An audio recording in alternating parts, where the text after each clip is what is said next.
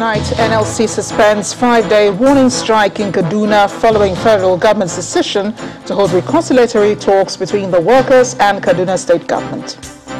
Senate holds plenary next week to hold public hearings across the 6 geopolitical zones of the country on amendment of the 1999 Constitution.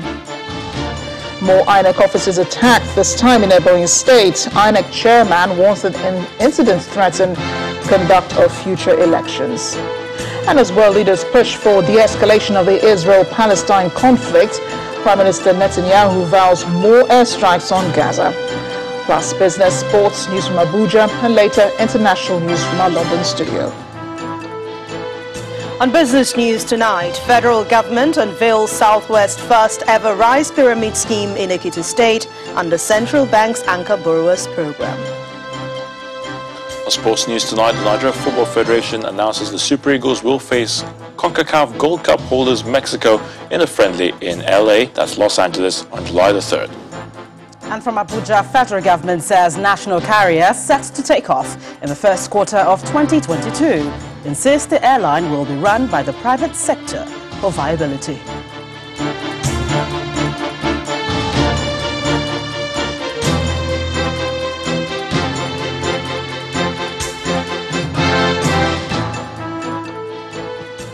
There appears to be a ray of hope for the striking workers in Kaduna State as the leadership of the Nigeria Labour Congress announced the temporary suspension of the 5-day warning strike, which entered its 3rd day today. This is to allow the leadership of the Labour movement the chance to honour the invitation by the federal government for a conciliatory meeting tomorrow between the Labour leaders and the Kaduna State government. This means a protest which has disrupted business and official activities in the state in the last 3 days has been put on hold for now. An official letter was actually communicated to the NLC National Headquarters, signed by the Minister of Labour, Dr. Chris Ngige. And all of us also must have seen the decision of the Federal Executive Council to say that intervention should be made and all parties should be brought to the negotiation table to look at the issue at stake with the aim of resolving them. And having received this letter officially, NAC and Central Working Committee just concluded its meeting and thought that it's important we honor this meeting. We also decided that in going further to try to have this dialogue, that the action will be suspended and the suspension will take effect tonight. And therefore we thought that this is a very important decision of the organ that we must also convey to you members of the press, but also the general public. Before the Labour movement announced the suspension of the strike, the federal government had raised concerns over the escalating unrest in Kaduna State caused by the protests.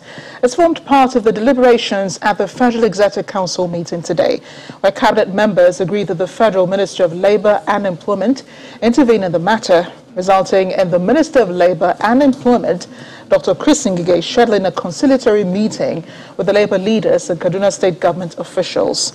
The Minister of Information and Culture says the interventions of the Minister of Labour and Productivity and security agencies is underway to prevent an escalation. The federal government is not fully disarmed, and already the Minister of Labour and Productivity has waded in and is in touch with both the government of Kaduna State and also the Labour. In addition, the security apparatus all over the country, they have also taken preemptive measures to ensure that hoodlums don't take advantage of this situation. In particular, I know that the police has reinforced its patrol around between Kaduna and Abuja, so that we do not witness, kidnappers taking advantage of this situation. But overall, I think the federal government is quite concerned and it's doing its best to see how the two parties can resolve their misunderstandings, amicably with little loss to productivity, little loss to properties, and come back again. Because at the end of the day, all the parties will still come back to the drawing table to agree and hammer out, concessions and agreements. Thank you. The warning strike by the NLC actually entered its third day today, and protesters sustained the momentum hitting the streets of Kaduna before the suspension was announced. A group of women also protested along the Independence Way close to the NLC Secretariat. They lamented the lack of electricity supply and water over the past few days.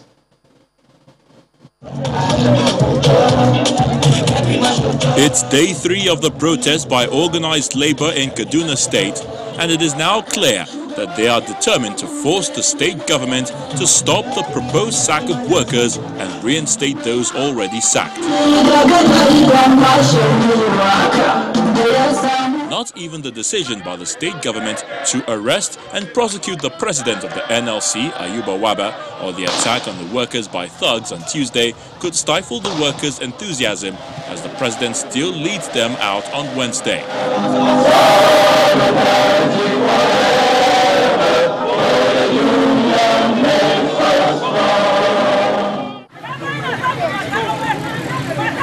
As it was on the second day of the protest, another pro-government group, the Concerned Kaduna Citizens, also hit the streets, displaying banners in support of the state government.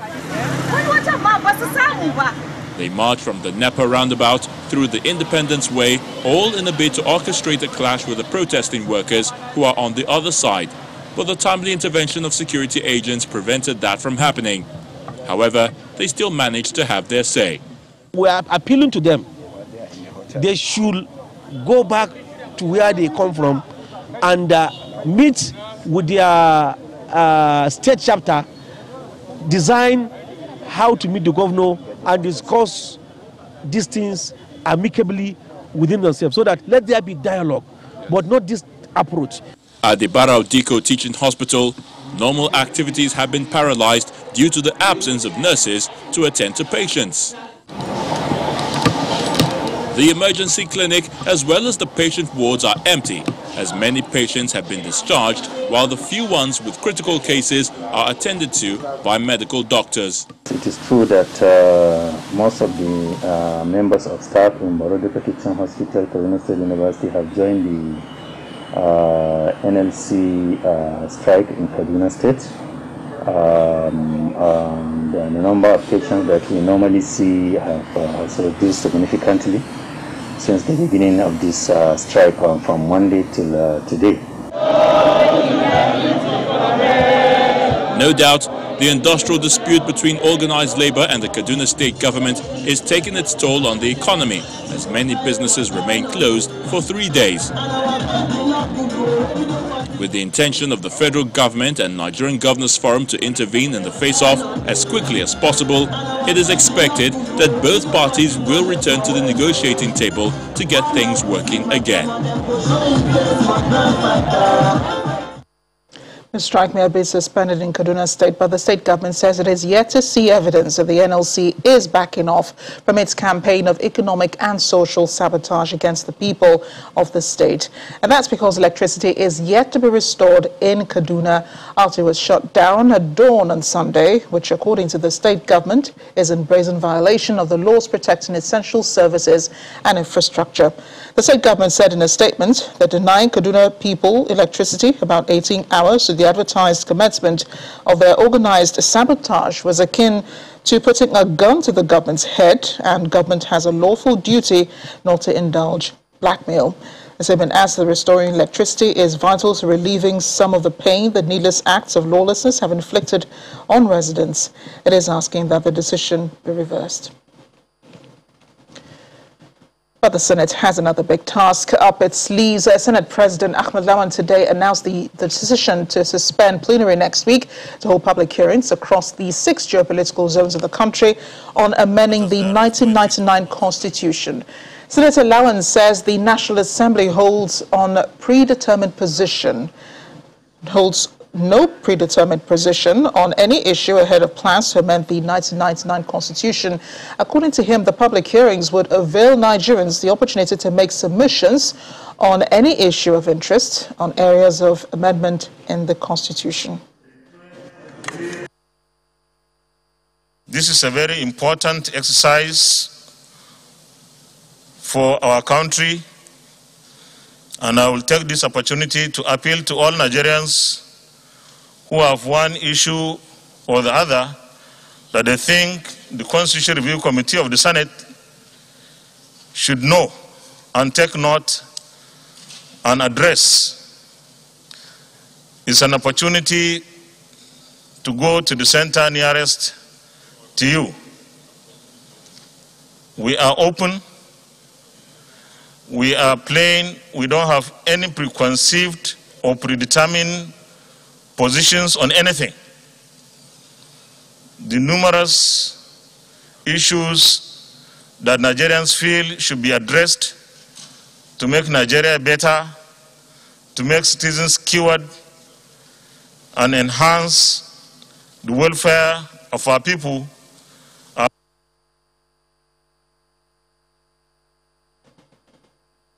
Staying in the nation's capital, the protest held today, this time by a coalition of civil society organizations who marched to the National Assembly, demanding that lawmakers pass the Electoral Act Amendment Bill. The leadership of the National Assembly had promised to pass the bill before the end of the first quarter of 2021, but that was not the case. The group, under the auspices of #OccupyNigeria, accused the leadership of the National Assembly of obstructing the passage of the Electoral Act Amendment Bill. Our correspondent Terry Ikumi reports. This group of civil society organizations may be small, but the reason behind their protest is much bigger. The banners and placards say it all.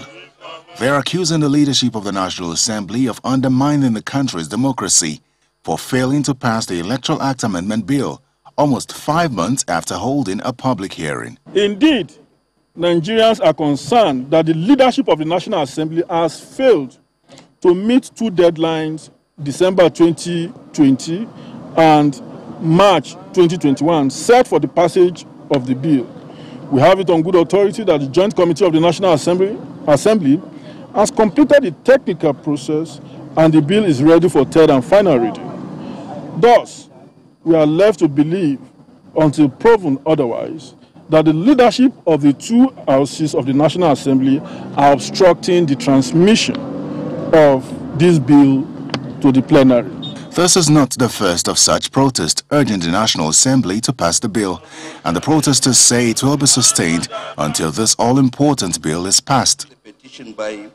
Meanwhile, inside the Green Chamber, a lawmaker raises a point of order urging the House to fulfill its promise of delivering on the Electoral Act Amendment Bill in good time, but he is ruled out of order by the Deputy Speaker presiding. I want to beg all of us, this House is a responsible House. I know this House as a House that keeps to our promises. That promise which we made to Nigerians, we should keep it, Mr. Speaker. And since the report has been laid, let us consider that report so that we can pass this bill to Mr. President for him to assent to it. It's not just that one. Every report before us is important for consideration. And when you say, or you're trying to insinuate, we are not responsible, we are a very responsible House. And we shall keep to our promises to Nigerians to give them the best by the grace of God. Your point of order, I will closely say, is out of order because there is nothing to insinuate what you are now thinking about. Although it is widely understood that passing the Electoral Act Amendment Bill in good time before the next general elections would be best for the country, there is no explanation yet from the leadership of the National Assembly on why the reports of the electoral committees of both chambers have not been considered. Terry Ikumi, Channels Television News. In part two, after the break, bandits kidnap 18 passengers in Zamfara State as troops repel attack on the Sadao community. Stay with us.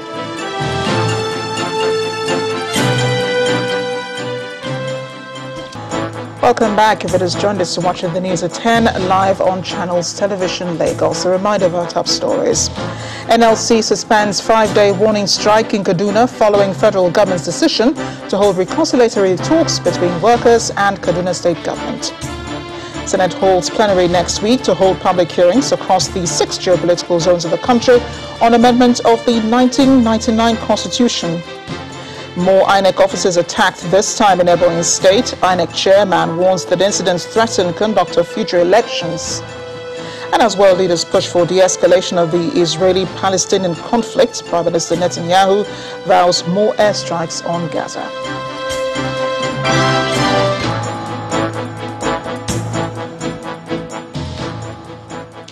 President Muhammadu Buhari is still in France and has been holding several meetings.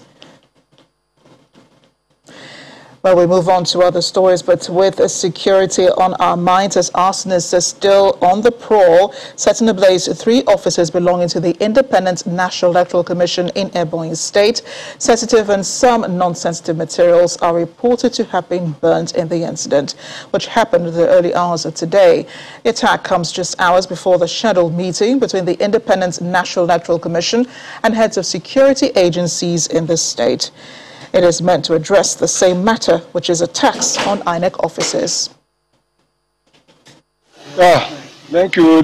This morning, I got a call from 3 of our local governments that our offices at the local government have been raised by unknown people. Is that not precisely Ebonyi local government and Izi? Ballot boxes were burnt. The buildings, the reason that the gravity of the destruction was so alarming to the extent that the buildings are collapsing. That is the level. We are proactive. We are having, we have informed all the security people on what to do. We have even informed Abuja, the headquarters, to know what is going on. Even the commissioner is aware of what is happening, and it's in Abuja now. These attacks on INEC facilities are a cause of concern for the chairman of the commission, Professor Mahmood Yakubu, who says he is seriously worried about how these actions can undermine the commission's capacity to organize elections. During an emergency meeting with resident electoral commissioners in Abuja, the chairman emphasized the need to urgently address the problem. Professor Yakubu says he will be meeting with security agencies to seek solution to the problem.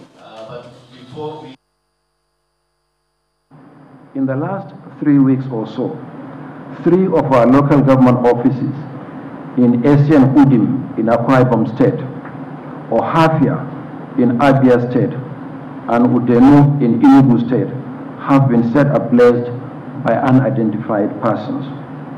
Last Sunday, 16th May 2021, our state office in Enugu suffered yet another arson and vandalization, in which parts of the building were ransacked and several vehicles razed. And more of our facilities are being systematically targeted and attacked. Surely these attacks are no longer freak events, but appear to be quite orchestrated and targeted at INEC. Clearly, these are acts of unjustifiable aggression which may undermine the Commission's capacity to organize elections and dent the nation's electoral process. The Commission will certainly work with the security agencies to deal with the perpetrators of these heinous crimes according to the law. To this end, a meeting with all the security agencies is holding on Monday, 24th May 2021. In Kaduna State, no fewer than 8 persons have been killed by bandits at Ungwengeda village in Chiku local government area.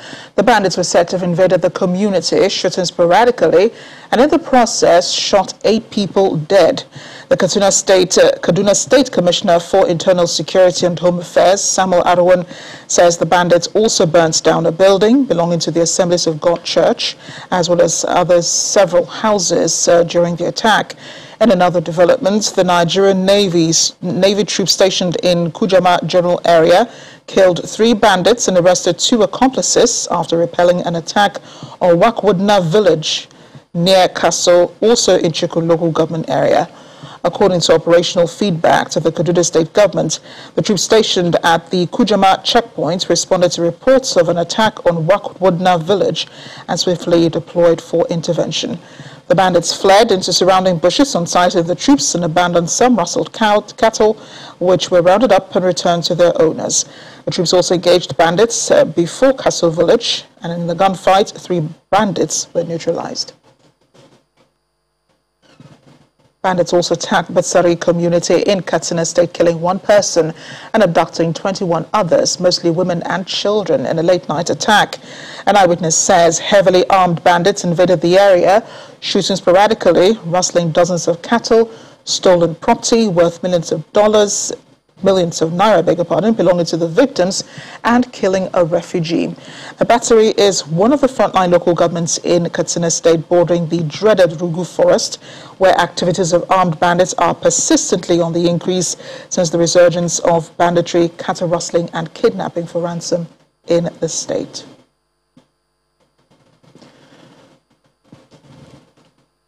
And we're in Zamfara State, where 18 passengers have been abducted by bandits. The travelers were in transit along the Dansado-Gusau Road when the bandits attacked the vehicle they were traveling in. Police authorities say efforts are ongoing to track the bandits and rescue the victims. Meanwhile, security operatives also repelled an attack by bandits in the same local government area. Police say the bandits attempted to attack the community, but were repelled by a combined team of security operatives and no casualty was recorded. However, unspecified number of cattle belonging to locals were rustled by the bandits. The Inspector or Acting Inspector General of Police, Usman Alkali Baba, is promising that Nigeria Police under his watch will match force to force with groups and violent gangs carrying out attacks on security formations and other state assets in the country.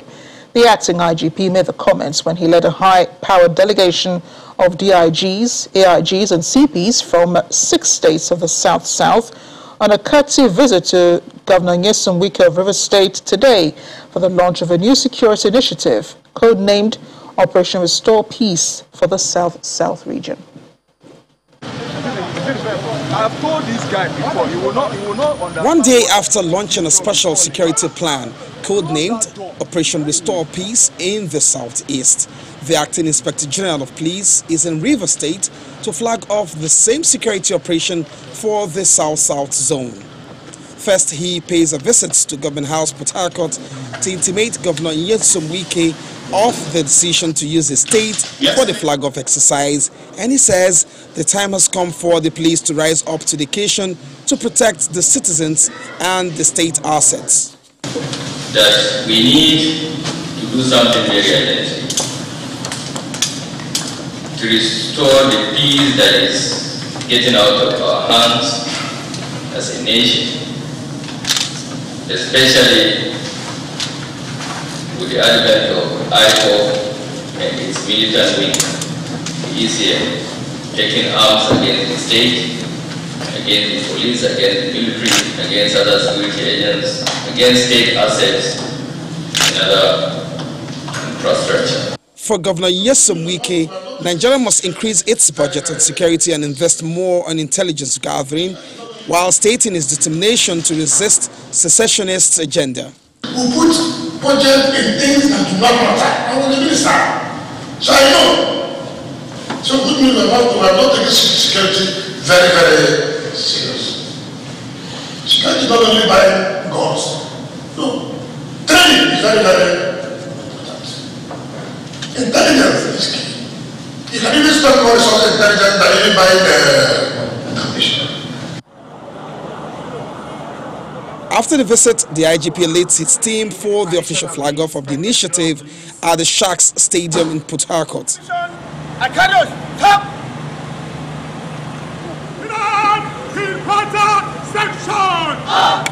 With this new strategy, residents of Port Harcourt and all the South-South states are reassured of improved security and adequate protection.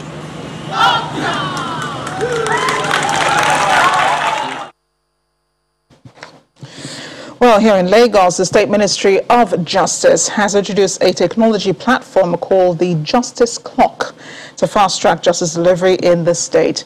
The State's Attorney General and Commissioner for Justice, Moyosori Onigbanjo, says the Justice Clock is a case management system that will help automate the justice delivery process in the state. The Commissioner for Justice was speaking at the state's 2021 ministerial briefing ahead of Governor Babajide Sanwo-Olu's 2-year anniversary.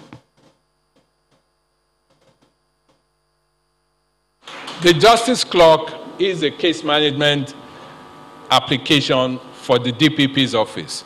And from when they receive the file from the police, the clock starts to run. So they know that we have told the public that in 14 days, the DPP's advice will be out, so the clock starts running. The clock also doesn't stop after the legal advice is issued. It continues to run to show how long before trial was commenced, how long before trial was concluded. So that, and this process is electronic, so even if, as I'm sitting in this wonderful premises, I can look at my phone and see what is happening live in the DPP's office. Why has this case not been assigned? Why has this case not been arraigned?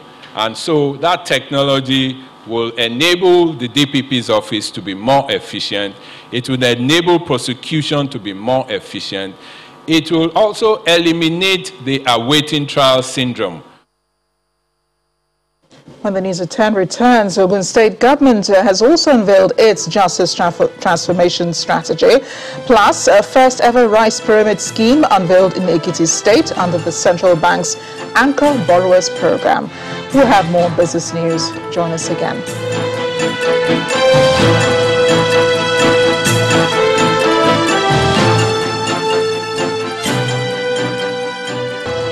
Welcome back. The Ogun State government has launched a civil justice transformation strategy policy draft document to strengthen the civil justice dispensation and administration in the state.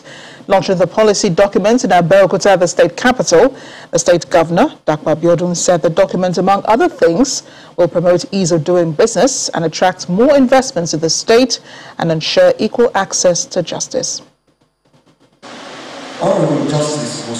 The launch of the policy draft document brings together members of the bar and bench, members of the State Executive Council, and development partners.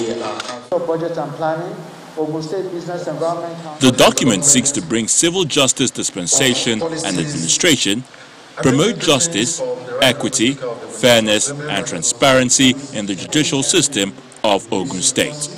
The partnership with Hill culminated in the Ogun State Civil Justice Transformation Lab, a series of stakeholder dialogue sessions targeted at making people-centered justice a reality. The end product, the draft strategy document before you, is indeed autochthonous or homegrown. Lab strategy document. Unveiling the strategic draft document, the state governor commends the development partners for their effort in ensuring civil justice system becomes people-centered and user-friendly.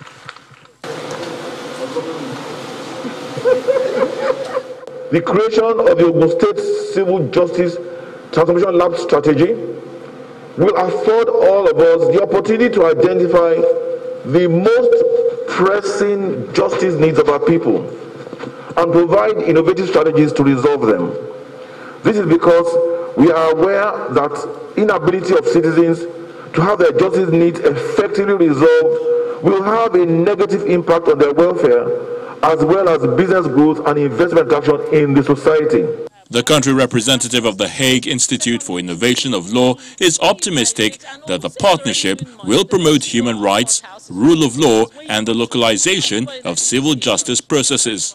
How will Ogun State gain It means that if somebody is quarreling with their neighbor, they don't have to file in court. If there's a legal framework for you to maybe go for mediation, and the mediation office is in your neighborhood, it's no longer, you have to drive to Abeokuta. Meanwhile, you live in Ota or somewhere. The launch of the draft policy was rounded off with the presentation of certificates to participants of the Civil Justice Transformation Strategy. The document is expected to be passed into law by the Ogun State House of Assembly. Over now to Gloria Mizoke in Abuja for more on the news at 10. Hi, Gloria. Hello, Amarachi. Good to see you. A new national carrier is set to take off in the first quarter of 2022. The Minister of Aviation, Hadi Sirika, told State House correspondents today that there was a forced postponement of the planned date for its establishment, which was earlier due by end of 2021, owing to the COVID-19 pandemic. The Aviation Minister explains that the ministry would return to Council in 2 weeks to submit a memo with an outlined business case for the carrier for Council's approval.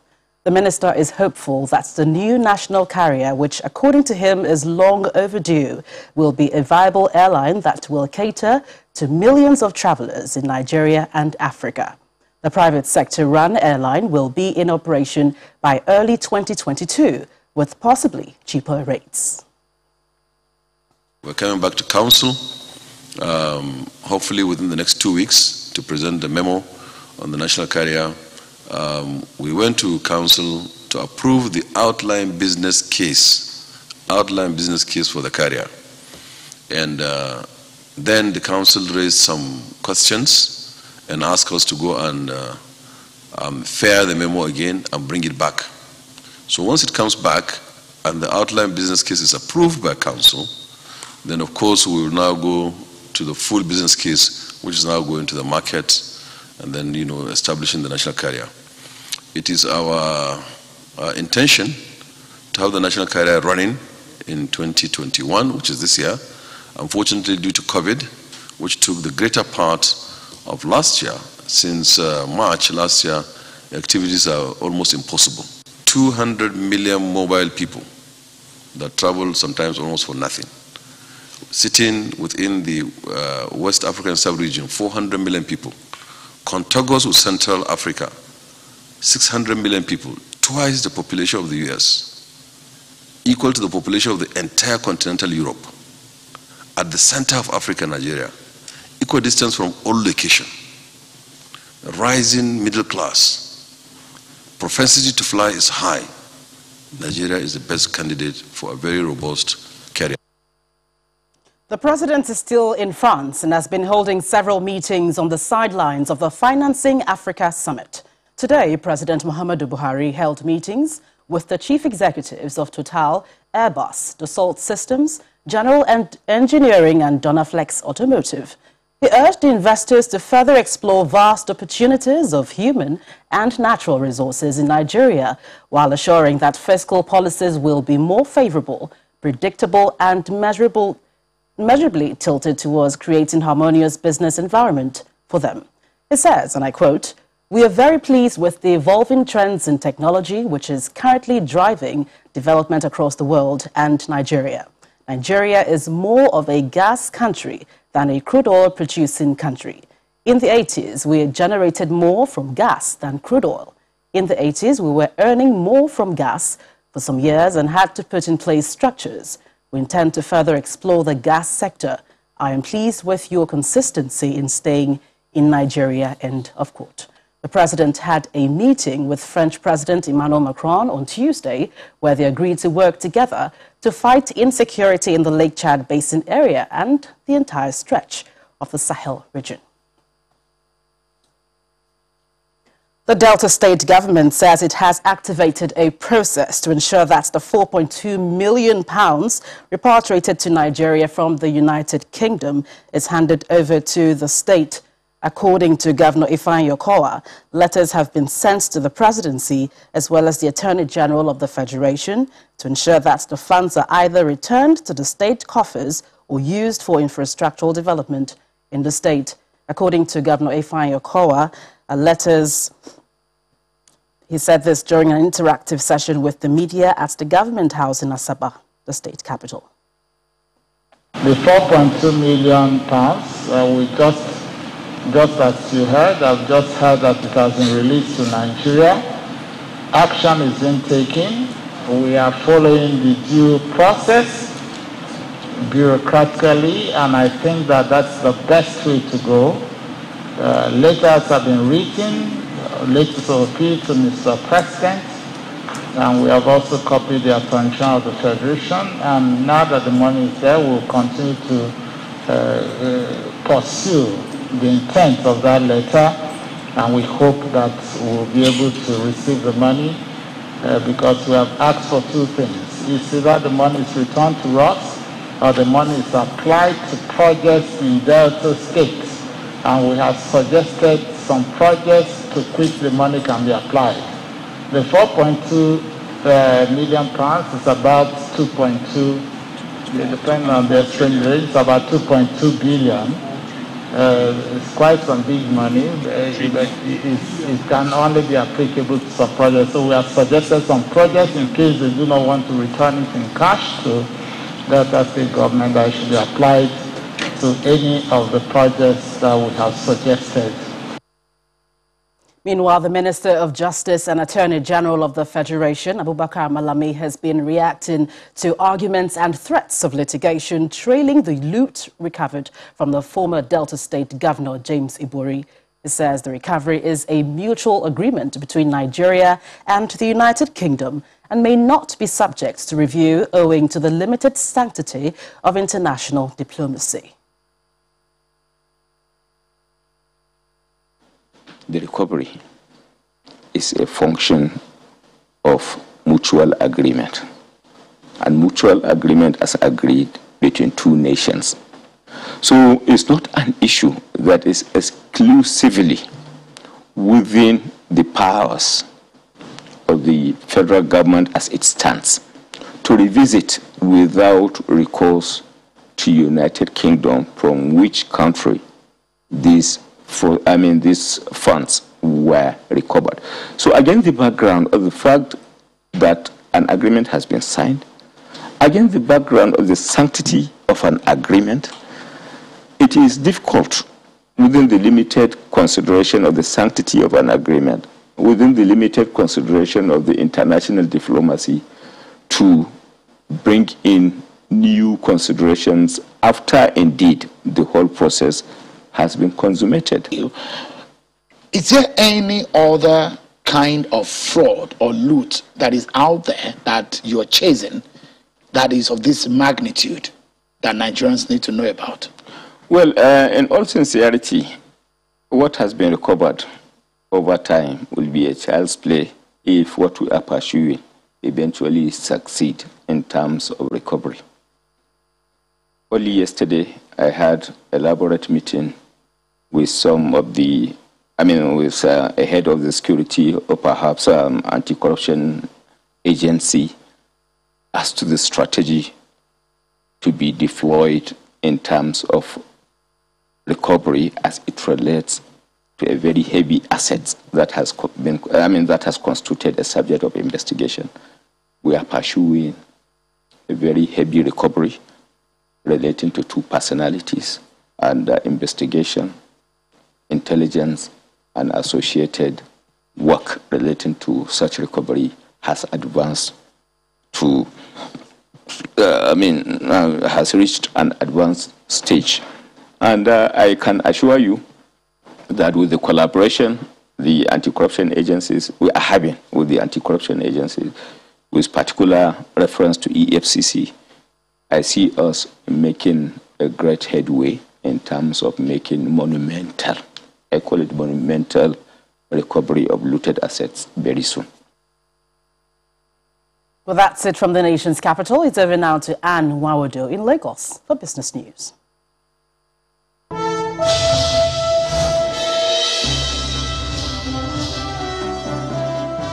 Thank you, Gloria. Hello and welcome to Business News. Let's begin in Ekiti State, where the government is set to reawaken the edge it has in rice production as it becomes the first state in the southwest to unveil the Rice Pyramid Project Initiative of the federal government. The pyramid concept being undertaken by the Central Bank of Nigeria under the Anchor Borrowers Program is in partnership with Unity Bank as well as Rice Farmers Association of Nigeria to help strengthen food security in the country. These pyramids signal a bold return to agriculture, aligning with the call for economic diversification as the National Rice Pyramid Program is launched in Ekiti State with 278,000 metric tons of the grains in partnership with the Central Bank of Nigeria and Unity Bank.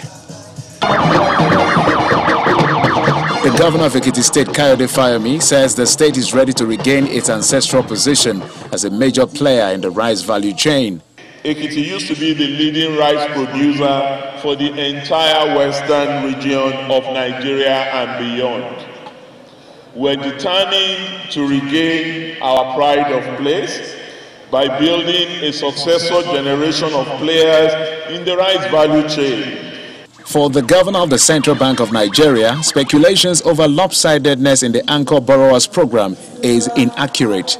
More than 300 billion has been disbursed either through Anchor Borrowers Program or through states or to companies that are operating in the southern part of the country. Private sector player Unity Bank has been a major partner of the Central Bank on this agricultural initiative. It says it is determined to help Nigeria attain food security while assuring rice farmers in Ekiti State of input support. At Unity Bank, we are ready to continue to give the necessary support to the federal government, the CBN, in terms of all the laudable projects they want to do to improve, the agricultural situation in Nigeria in order to provide, food, so that we can be dependent on our own production and provide food security for the country. In 2019, Unity Bank won the Presidential Award of Recognition for the bank's strong participation in the Anchor Borrowers Program, and it expresses willingness to do more. The NSE All-Share Index dropped further today, firming up the bearish grip on the local bulls as value of listed equities reduced by over 500 billion naira in this week's 3 sessions. Ovie Bikomo tells us the details.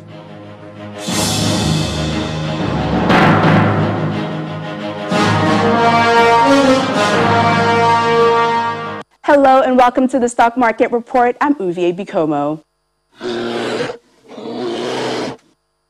That growl by the bear signifies that its presence has become more pronounced in the local equities market as it extends its dominance for a 3rd consecutive session. The main indicator of listed stocks fell below the 39,000 level, while about 339 billion naira is chopped off from the equities, which is just a few steps away from the 19 trillion naira mark. And you know why? Airtel Africa. The 10% drop from the market's 3rd most capitalized stock was the major factor for the massive 1.48% dip recorded today, which also comes amid a negative market breadth of 25 losers against 20 gainers. It was also supported by sell pressure on key banking, insurance, and consumer goods sector components, while the 10% gain from Seplat only had a positive effect on the oil and gas sector. Airtel may have cast its red color on equities performance today, while total volume of equities transactions ended thinner, but with the market's dynamic nature, traders say they expect bargain hunters to take advantage of the lower price of some value stocks on Thursday's session. That's all for your stock market report. I'm Ovie Bikomo.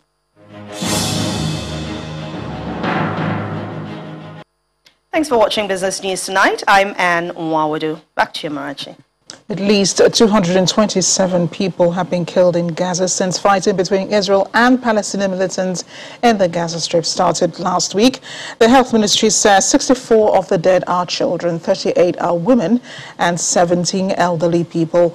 On the side of the Israelis, 12 people have been killed, 2 of them children. Simon Pusey has more international news and around the world in 5. Good evening and welcome to the Channel Studios here in London with your international news around the world in 5. Israel says there is no ceasefire agreement on the table and no time frame for when cross-border attacks in Gaza could end. Israel has conducted a wave of fresh airstrikes in Gaza. Among its targets has been a network of tunnels which Israel says is controlled by the Hamas militant group. Meanwhile, militants in Gaza are continuing to launch rocket attacks into Israel, mostly in the country's south. With an estimated 12,000 missiles and mortars in the Hamas and Islamic Jihad arsenals, an Israeli military spokesman said they still have enough rockets to fire. Israeli Prime Minister Benjamin Netanyahu has tweeted that his country's attacks will continue for as long as it takes to restore calm. Around half of the 8,000 migrants who have entered the Spanish enclave of Ceuta and Melilla this week have now been sent back, that's according to Spanish officials. Dozens of young men queued up to re-enter Morocco, and Moroccan police have now sealed the border area to prevent any more crossing attempts. The unprecedented numbers that crossed the border this week, counting in several thousands of individuals, have exacerbated diplomatic tensions between Spain and neighbouring Morocco. The migrants, many using inflatable rings and rubber dinghies, started arriving in the early hours of Monday. An investigation of Donald Trump being carried out by the state of New York's Attorney General is now a criminal inquiry. Down as much as they can play it down. A spokesman for the Attorney General confirmed the office would be actively investigating the Trump Organization in a criminal capacity. The inquiry has previously been branded a witch hunt by the former president. The inquiry will be looking into whether the Trump Organization falsely reported property values to get loans and receive tax benefits. Concern is growing in India because of an antifungal drug used in the treatment of a rare infection called mucormycosis, or black fungus, which is in short supply across several states.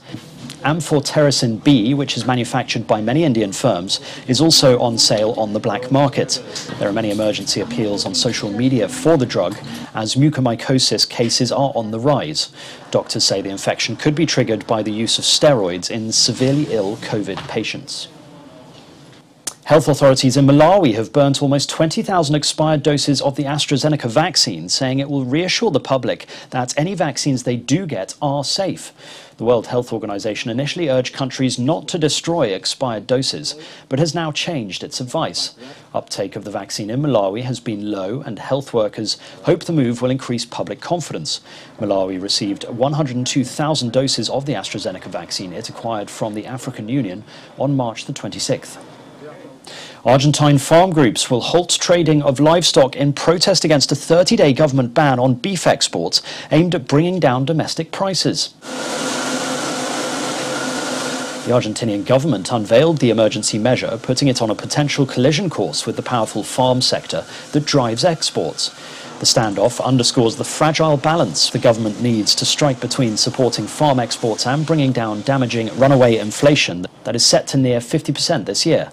Argentina is the fifth largest world's beef exporter and has been increasing sales to markets like China. Footage posted online has gone viral in China after people were filmed running out of a skyscraper in Shenzhen after the building began to shake. Video shows office workers evacuating the 72-story skyscraper. Firefighters and police were soon on the scene. The Shenzhen Emergency Management Bureau said there had not been an earthquake at the time. And finally, Tom Hanks may have never played Forrest Gump in Japanese, but that's all set to change thanks to AI. Todas las noches leemos. ¿Están listo, Jenny?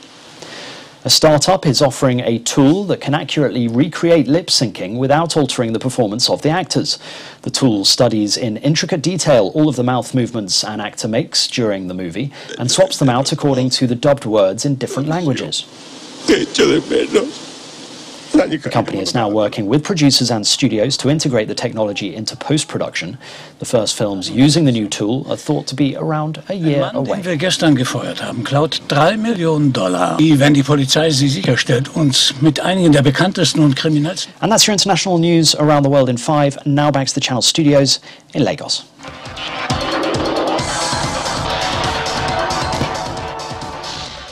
Many thanks, Simon. The Algerian Ministry of Youth and Sports has announced the postponement of this year's African Senior Athletics Championships owing to its health situation linked to COVID-19. The Athletics Championships, which was initially scheduled for June the 22nd to the 26th in Algiers, has now been moved to a later date. In the English Premier League, Tottenham Hotspur's hopes of securing European football have been dented as Aston Villa came from behind to claim a deserved victory at Tottenham Hotspur Stadium. Two very late goals earned Arsenal all 3 points against Crystal Palace.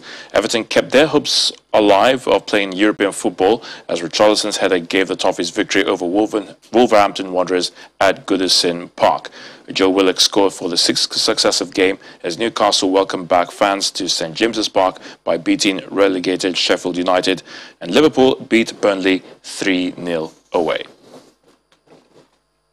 And the Nigeria Football Federation, the NFF, has announced that the Super Eagles will face CONCACAF Gold Cup holders Mexico in a friendly at the Los Angeles Memorial Coliseum on Saturday, July the 3rd. The match will be the 6th confrontation between both sides, 4 of which have ended in draws. And that's News Track. It's back to Marachi for the wrap.